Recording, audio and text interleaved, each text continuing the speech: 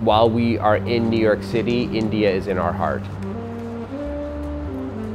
The wave of COVID in India is unimaginable. The devastation in communities and in families is far-reaching throughout the country. Really what we're seeing and hearing on the ground is that there's a dire need for oxygen.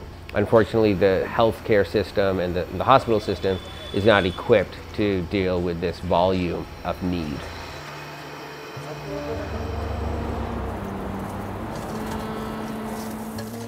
My parents immigrated to America in 1969, and so I was born and raised in America, but always with a very close personal, familial, cultural, and heritage connection to India. My mother is constantly staying in touch with our family that's there, speaking to them almost on a daily basis. And so it's really nerve-wracking for all of us. It is in your core, at the pit of your stomach, just knowing what's happening on the ground.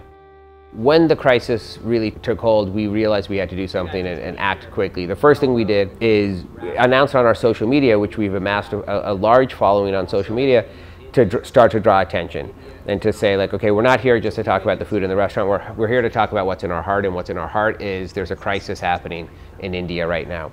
I'm sitting in London and hearing from my friends and family in India about how hospitals are at capacity.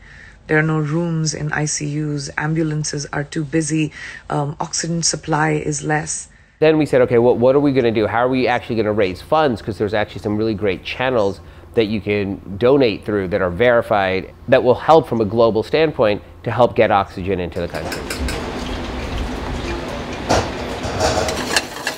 The thing that we could do that made the most sense for us is to identify a dish, and we chose a dish very specifically, identify a dish where proceeds from that dish will go towards supporting a campaign that is essentially called Together for India. And we haven't put an end date to it. We're just going to wait to see what happens.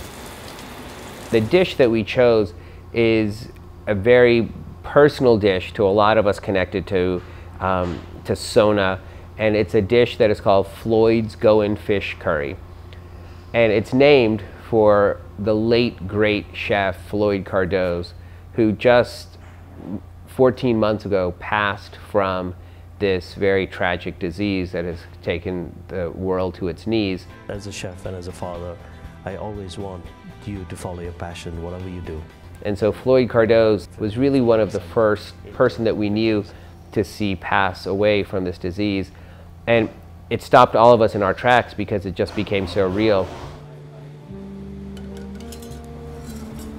Sometimes the news can feel very far away, and in this case, what we are seeing is thousands of people sadly dying every single day.